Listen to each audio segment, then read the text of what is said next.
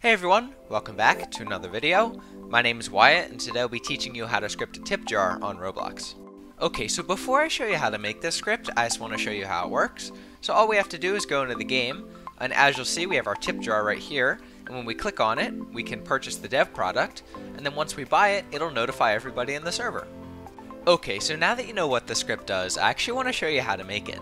So the first thing that we're going to want to do is create a dev product. Now if you're not familiar with it, all the dev product is a way for users to give Robux to our games multiple times. So maybe if we set up a game pass for this tip, right, if we had a tip game pass, users would only be able to purchase it once and they couldn't tip again and again. But with the dev product, it allows users to purchase it over and over and over so that we can get a bunch of Robux from these tips.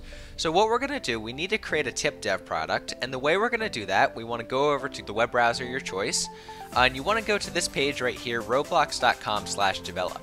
Now on this page, you'll see we have a bunch of things here, but what you want to find is you want to find the name of your game. So in this case, the name of my game is Tip Jar. Yours might be named Cafe or something like that. You just want to find your game, and then you want to click on the settings icon next to it, and then you want to click on the configure game button. Now in this tab, I know it probably looks confusing, there's a bunch of different things. All we want to do is we want to click on this developer products panel on the side, and this is the place that we're going to create our developer product. So what we're going to do, we're going to click on the create new button, and then right here you see we can give it a name, and then right here we can give it a price. So I'm just going to name mine maybe test tip 15 Robux, but you would name it like 10 Robux tip or 15 Robux tip. And then we want to set the price however much we said in the name. So in this case, I want the tip to cost 15 Robux, so we set the price to 15 Robux. After this, we're going to click create, and then you'll see right here, it gives us an ID, a developer product ID on the side.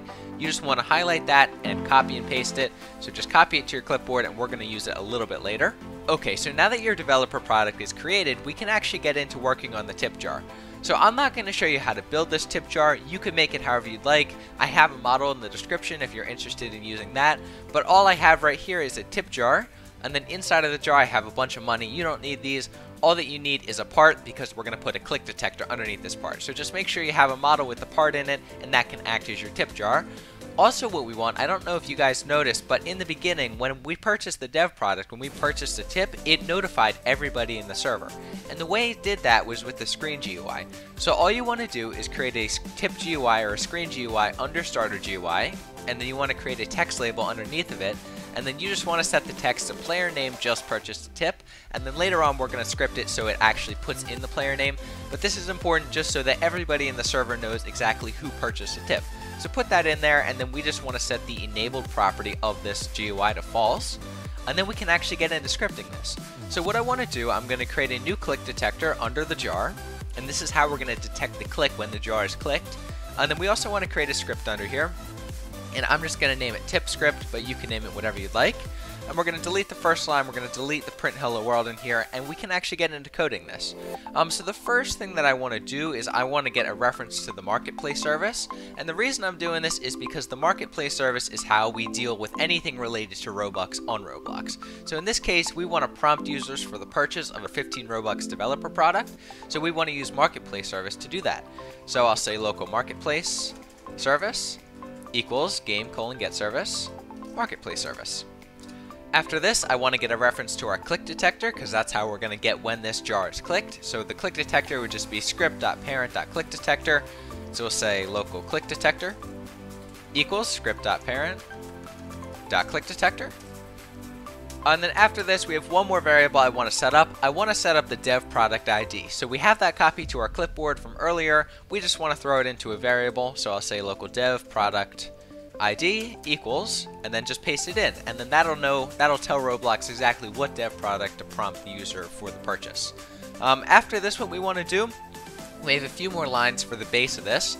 We want to get when the click detector is clicked so that we can prompt the user for the purchase. So we're going to hook into the mouse click event of the click detector. We'll connect it up to a function. And then inside of this function, we have one parameter we want to get. We want to get the player. So whichever player clicked the click detector, that's what this variable is going to be set equal to.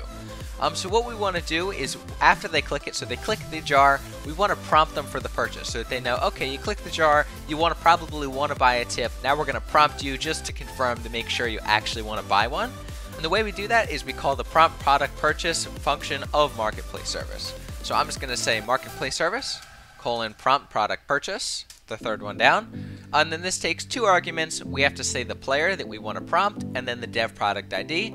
So fortunately we already have our player variable set up, so we'll pass in the player that clicked, and then we'll also pass in the dev product ID variable that we created earlier. And that's actually all you have to do for now. You know, if you don't want that screen GUI across the top that says that the player donated, you could just stop it right here, and as you'll see, it'll work perfectly. We can click, we can buy, we can do all that. But I think it's always nice to notify all the players in the servers, just so that the player feels some kind of reward for tipping. So what we're going to do, this next part's a little complicated, but I'm going to go through it step by step. What we want to do is we want to get when the product purchase is finished. And the way we do that is we say marketplace service dot prompt product purchase finish. I know that's pretty long, but that's just how Roblox does it. So that's the event that we want to hook into, and we're going to connect it up to a function. And then inside of this function, we have three different parameters that we want to get. What this passes in is the player user ID, so the player that purchased a product, so player user ID. We have the purchase product ID, so purchase product ID. So if they purchased this dev product, it would pass in that ID. If they purchased maybe another one, it would pass in that ID. And then the final one is the purchased variable. And all this means is if they clicked yes, purchase, then it returns true. Otherwise, it returns false. So this might not be the fact that they actually purchased it. All this means is that they somehow exited out of that little UI that came up, that little black UI that came down from the top. So what we want to do, we need to actually check to make sure they purchased it, and we need to make sure they purchased this dev product. We need to make sure they purchased the dev product that we set up. So the way we're going to do that is we're going to say if, create an if statement, if purchase is equal to true, so if they actually purchased it, and purchased product ID is equal to our dev product ID, so if they purchased it, so if they click purchase, and the product that they purchased was the dev product that we set up, then we can run some code in here, and this is the code that's actually going to set this visible to true and make it for every player on the server so that they can see that that player donated. So what we're going to do, the first thing, I want to get a reference to all of our players. And the way we do that, we're going to create a table. We're going to say local players equals game.players colon get players. So we get all the players in the game into an array. And then what we want to do, this part's going to be a little confusing, we want to loop through the players. So we want to say for every player, we want to run some code that makes this GUI visible for them. And the way we do that, we're going to use an IV and pairs loop. So we're going to say for, and this is confusing, but just follow along the way I do it. So for underscore, comma, player. So for each player in pairs, and then we say players. So for each player in the player table, do. We're going to run this code for every single player. We're going to loop through a bunch of times.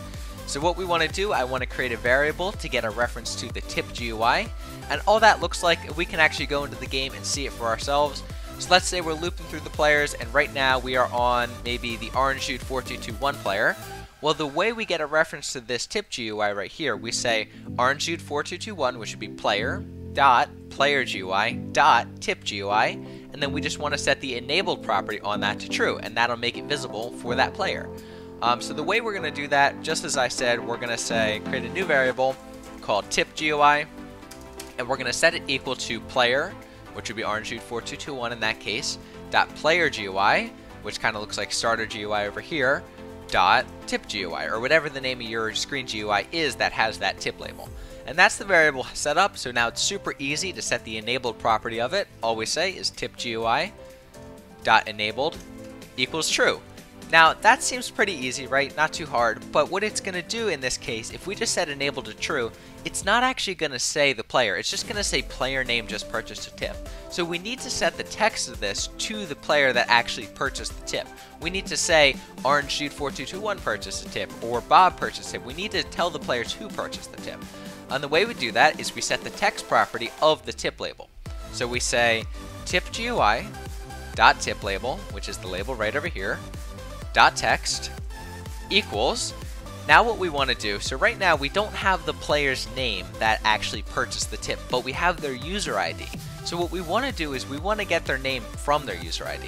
So I'm going to say game.players, we're going to call a method of game.players, so game.players colon get name from user ID async. And I know that sounds pretty long, but this is what gives us, for any player on Roblox, this will give us their name from their user ID.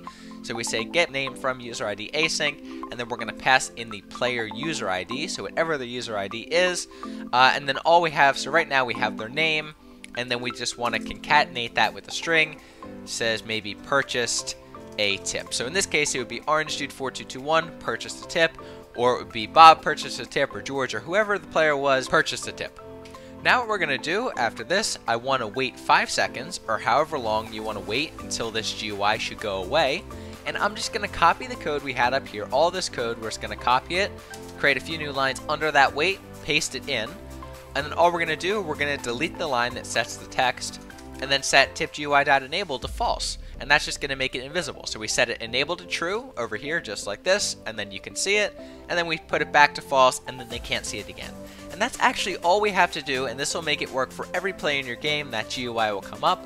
And I know this was an extra step and it was probably a little difficult, but this is totally worth it, I think, because it gives players a reward for tipping. We purchase it, wait a sec, orangedude4221 purchase a tip, and then if we wait a few seconds, the GUI goes away. Thank you so much for watching, guys. I hope you learned something new today about scripting on Roblox. As always, I'll have the pastebin link with the code and the Roblox model link with all the assets shown in this video in the description, and I'll see you guys later.